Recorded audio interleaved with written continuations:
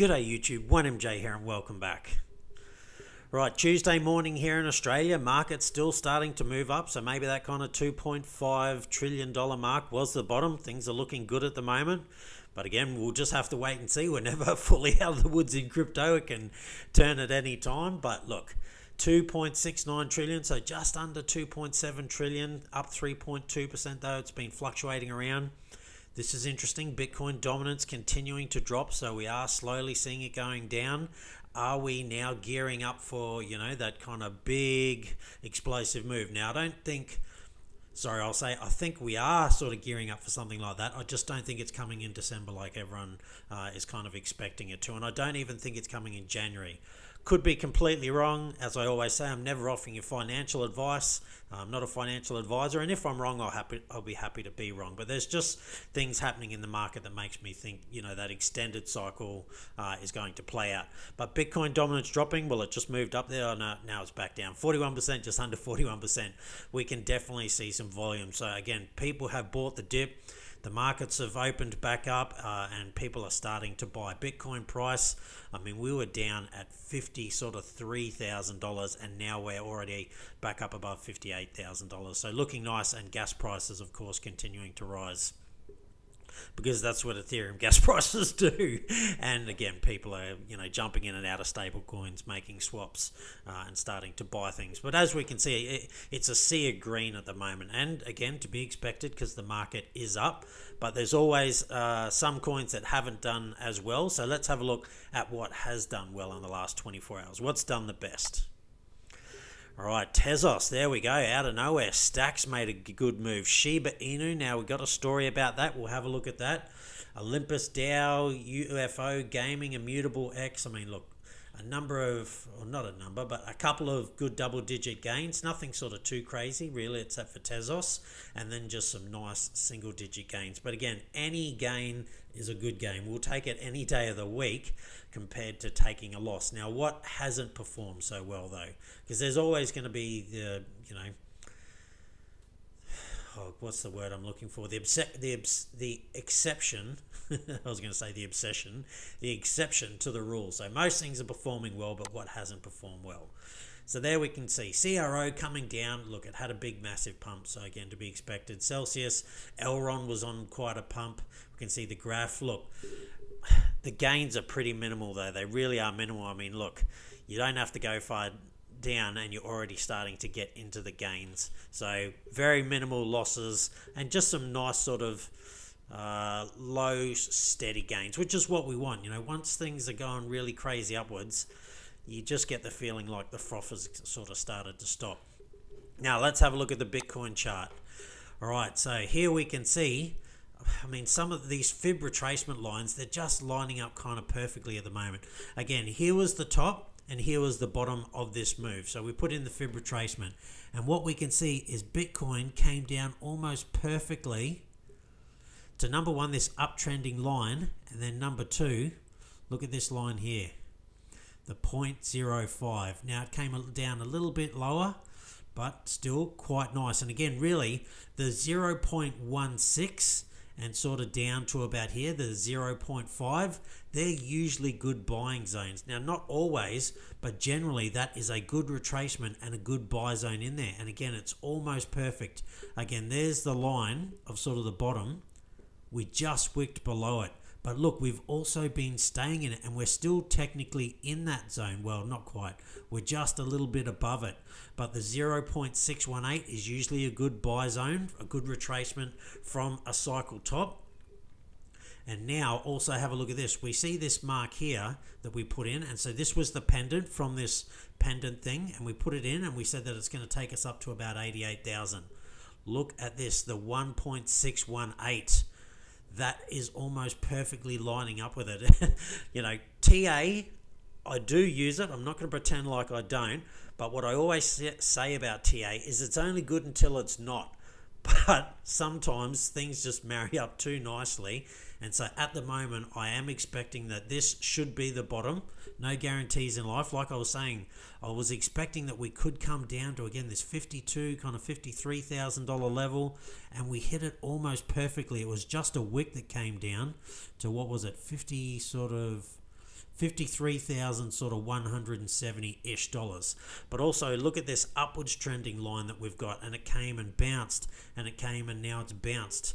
Now we're still not out of the woods yet. This could invalidate. Really, I want to see Bitcoin get above, where are we right now? So above basically 60, 50, yeah, let's just say 60,000 for there, but really I want to see us get above here.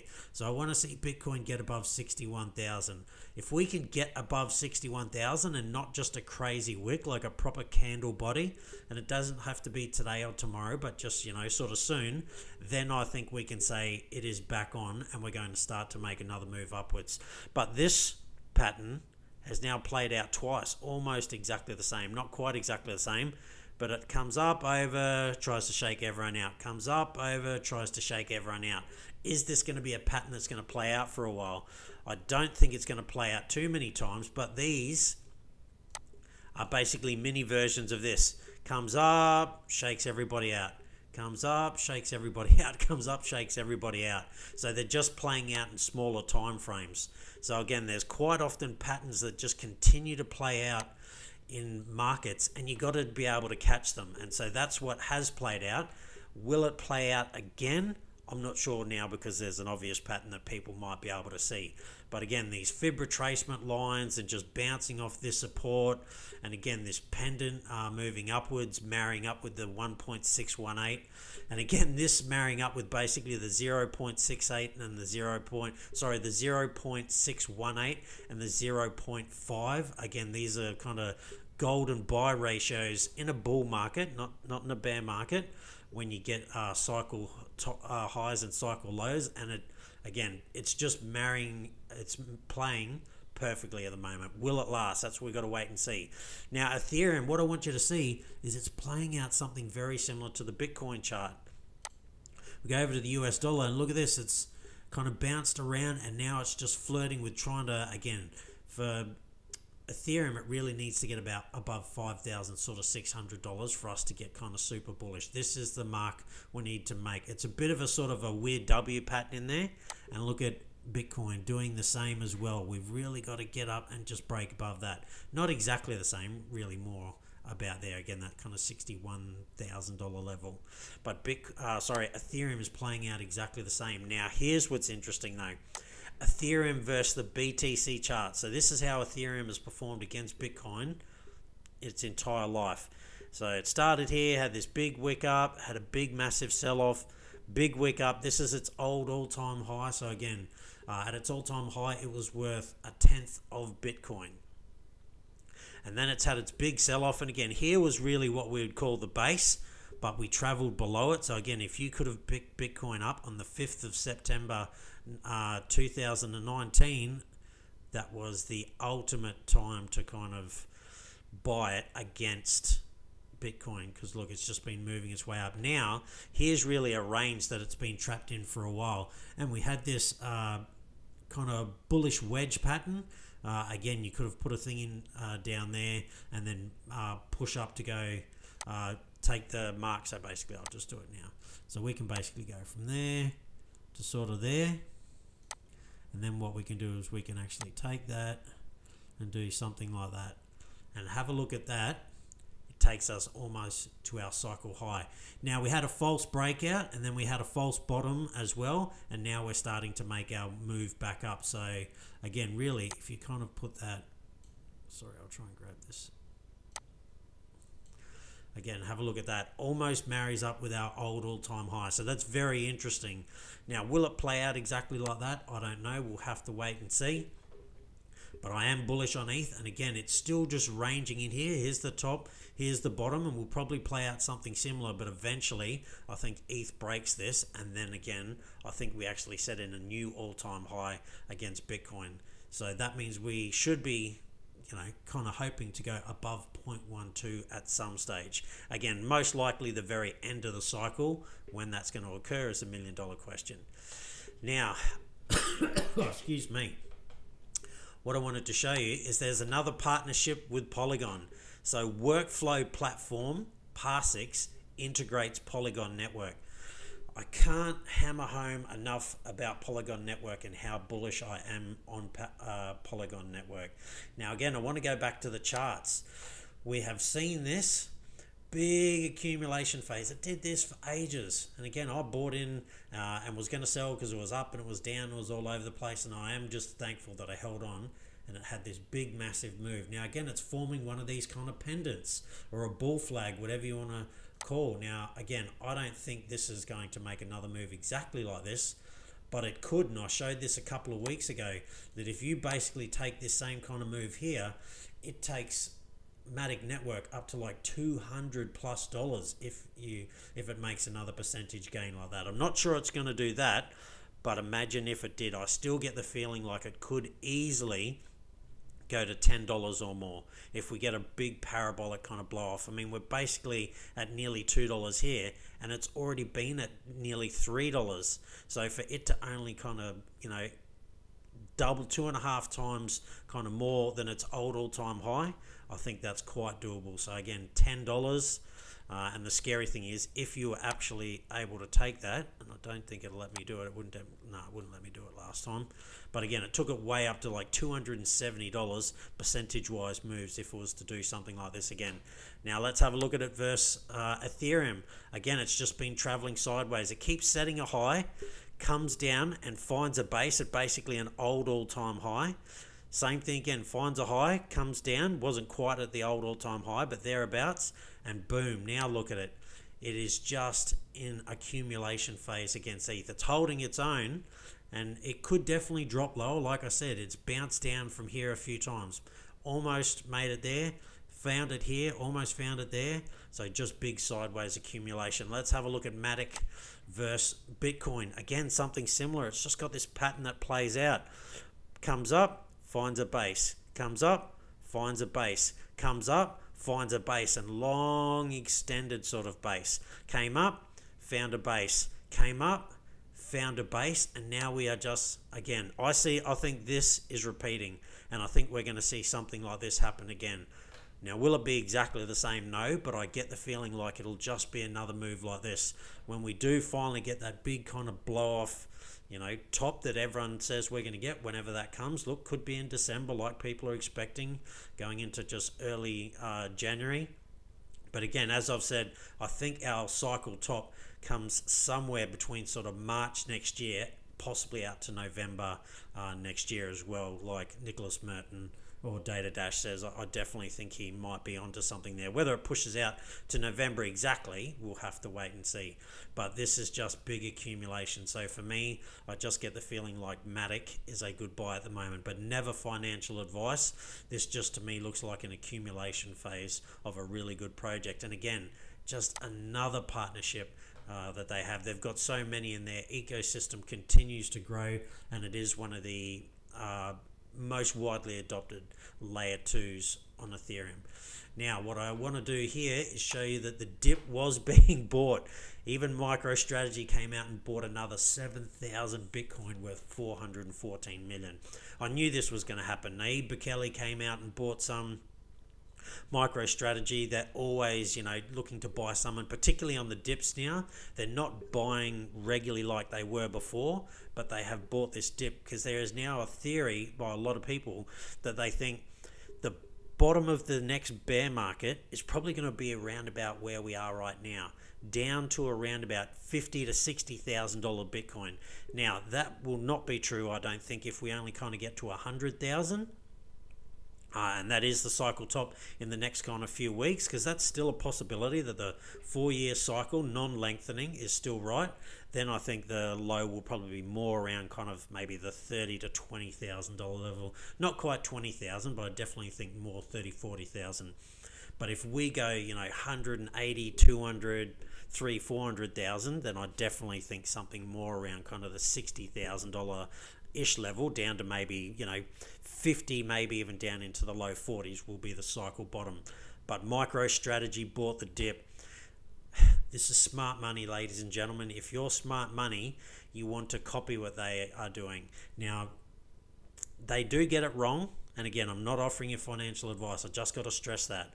But I've been buying the dip, and I believe in this lengthening cycle, and I just get the feeling like there's so much support here at this kind of 50-ish, 60-ish $1,000 level. I actually think this is going to be a really hard mark to break, and there's so many big companies still getting in right now. I mean, we got something over here. No, that's not the one. Where was it? I think I might have gotten rid of it. Yeah. Anyway, there was another big fund that has come out. Sorry, and it's an old Citibank member. He used to be on the board of directors there. I think he possibly ran it or something. But he's come out with a crypto venture fund worth $1.5 billion just in the last few days. That is now equal to the largest one that came out a few weeks ago, and both of those went over the other largest crypto sort of venture fund that came out a few months ago. So as I said on a video a while ago, this is going to keep happening. This space, I just think we are really on the precipice of things really starting to get big and go mainstream. Now, it's not going to happen overnight. I don't mean like next week or the next month it's going to do that, but over the next few years, because that's how long it'll take for things like this to happen. But if you're in now and you're in good projects, I really think you're going to see wealth that just you won't be able to wrap your head around. Again, not financial advice, and I'm not saying that's going to happen in the next few months, not even this cycle, because there definitely still will be cycles. I just think they're going to be different. But if you're in now in good projects and you hold for say 5 or 10 years, I really think in 5 or 10 years you'll be blown away by the kind of gains you're going to see. But over 10,000 cryptos out there, majority of them I would say are scams. I think there might be 100 or 200 good ones out there, and then I think it'll be a lot like the stock market. There'll be sort of 5, maybe 10 really big players, and then the other ones will just be still players that make money, but they won't be like the big ones. Anyway, moving on. Now, I've been talking about Aave for a while, and where is... I want to go here. Right. DeFi TVL hits new highs while metaverse tokens show signs of exhaustion. This works in cycles. Cycles in price, and then also cycles of different categories within crypto. So we had the layer 1s. They went crazy.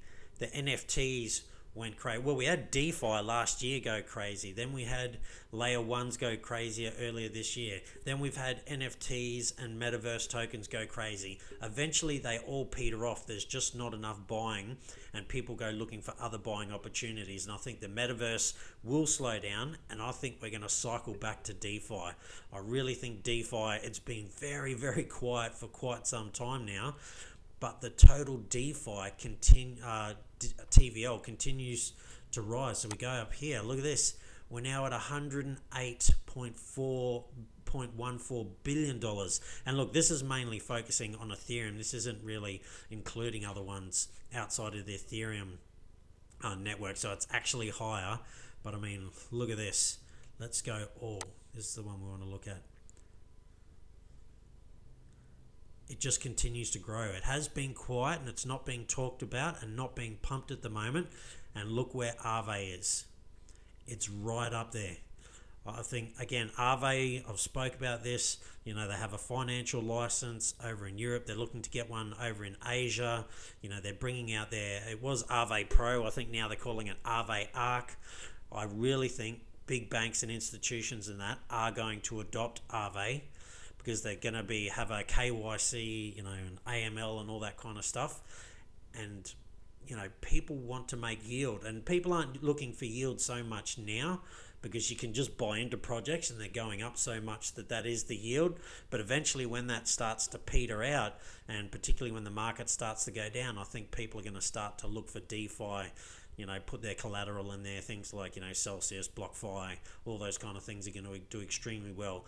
Curve Finance is something that I think I really need to have a better look at. And considering, don't get me wrong, most of these projects are still up around their old all-time highs dollar-wise, but they're down against Bitcoin and Ethereum and things like that. And again, so we'll go back and have a look at Aave. But another reason I want to just keep your mind on Aave, is someone sort of called out Mark Cuban. He said, please show us, and so this is Agnos. He said, please show us the business case for decentralized applications that isn't tied to gambling or illegal activities. If you have a legitimate use case where a DApp, or not a DApp, a DApp would be the best solution out of all the alternatives, please lay it out for us. Sure. I call my bank for a loan. I want to borrow $5,000 against the $10,000 that I have in a multi-year CD. Takes some paperwork, a phone call or two, a few days. Sometimes a lot more than a few days. He says, I can go to aave.com where I have 10K in ETH. I want to borrow 5K. Takes me about 2 minutes and it's done.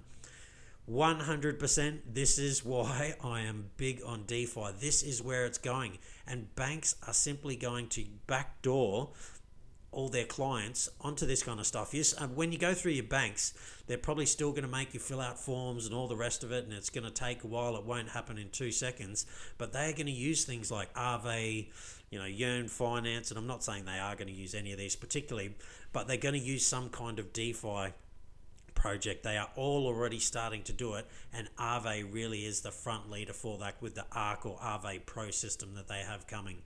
Now again, look at Aave's chart.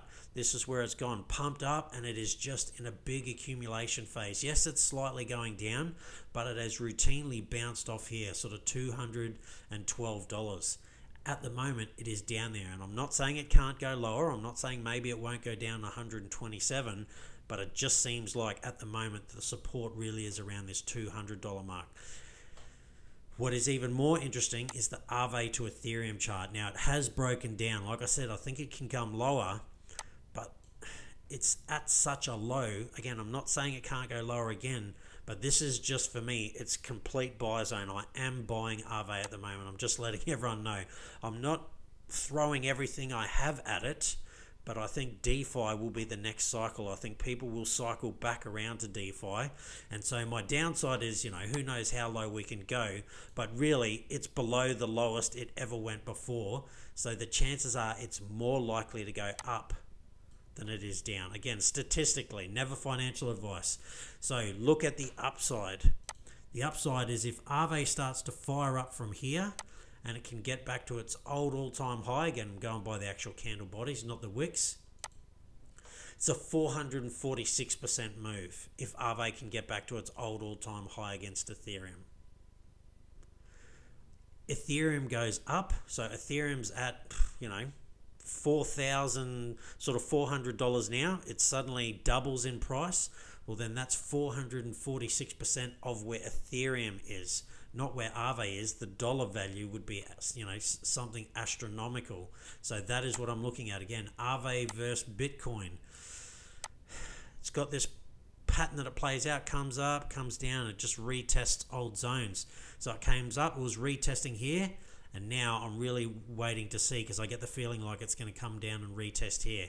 Now, I don't want people to get confused and think this is where it is going to retest and it can't go lower. It could come down to here. It could come down to here. Maybe it comes down to here, but I just don't get the feeling like that's going to happen in a bull market. In a bear market, I think we definitely could come down to see these levels, but I just get the feeling like it's probably going to come to somewhere around about here. So 0.00 sort of 39 of a Bitcoin. But not to say it can't come down to here, but eventually it's going to find a bottom, and then it's going to start to rocket up. All right. Something interesting about SHIB, because we went over here and it actually had one of the better gains. So where was SHIB? There you go, 11%. So Shiba Inu whales are gobbling up billions of dollars worth of Shiba Inu following the announcement of a new partnership. So they are getting into the whole gaming space, and they have hired William Volk, who's an industry veteran, to help them move into the metaverse and gaming space. Now, it's not only that. Crypto exchange Kraken are about to list Shiba Inu. So they put out a tweet a while ago saying that they would list Shiba Inu, and so they are, and now Shiba Inu is starting to move. Now, I don't own any Shiba Inu. I'd be very careful with these kind of, meme coins and things like that, but these are the kind of things that can spark interest, and I thought that was very interesting that the Shiba Inu whales are gobbling up billions of dollars worth of Shiba Inu. So very, very interesting. All right, Litecoin. Kraken says they are seeing unprecedented demand of network activity. Now, Litecoin is at an all-time low against Bitcoin. It really is. It's at a super low point. So we're looking for that risk to reward. I don't have the chart up. Sorry, I'm running out of a bit of time. I've got to get to work and things like that today. But Litecoin versus Bitcoin is at an all-time low. Could it go lower? Absolutely. Like I said, it's very similar to the Aave versus Ethereum chart. Litecoin's at an all-time low, but the upside is massive. The downside, so don't throw everything at it. The downside is it could go lower, but the possibility of the upside is existential. It's massive. So that's where Litecoin's at the moment. Now, also, a whole stack of coins are actually starting to look good, and look at Litecoin was one of them. It's slowly ticking up in the last few weeks, but look at Ethereum, big massive flows into it.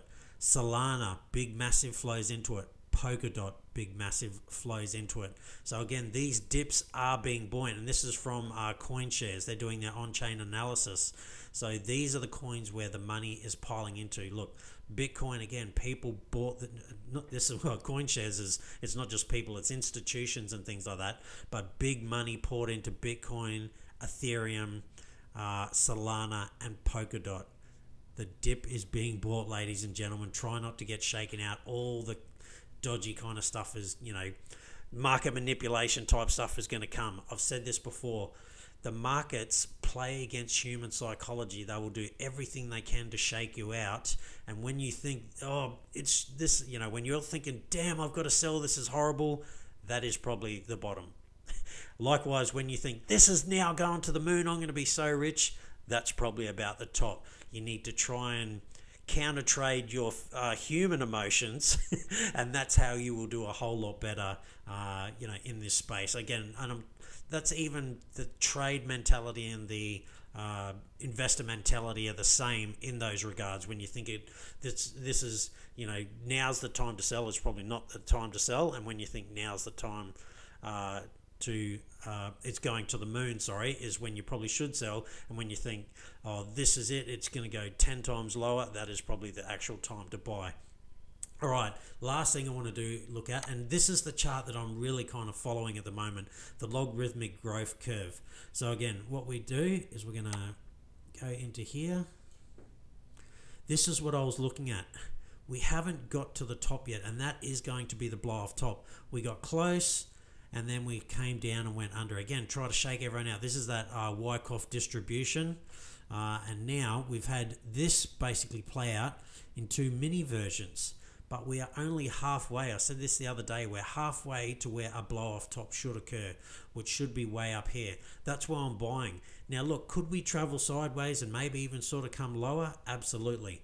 I just don't see it, though. I get the feeling like, yeah, we're just going to do a lot of sideways for a while and then start to finally make our move up. When that happens, I don't know. But this is why I continue to accumulate.